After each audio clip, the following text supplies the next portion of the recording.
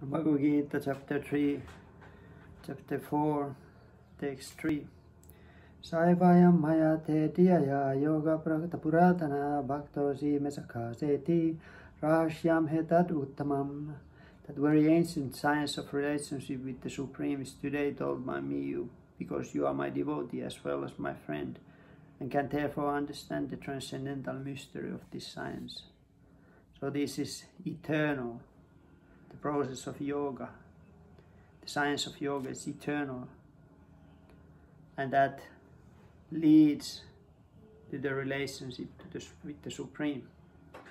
So that kind of yoga is bhakti.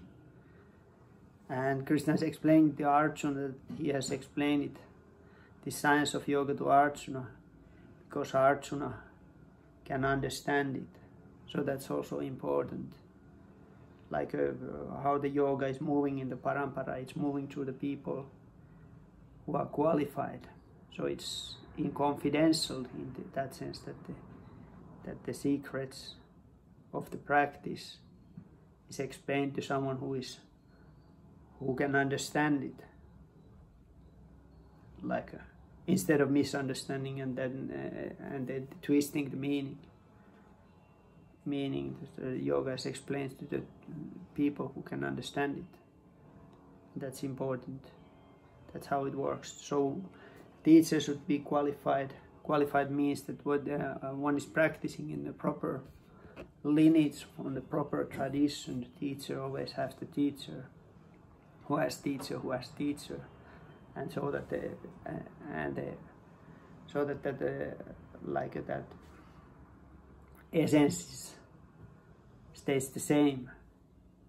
It doesn't get changed on the way. And students should be qualified also. So the teacher has a right to test the student. Is the student qualified? Is the student understanding the topic? Is the student committed enough to actually carry it on? In that sense, you can say that the classical yoga is more rare. You can understand from this.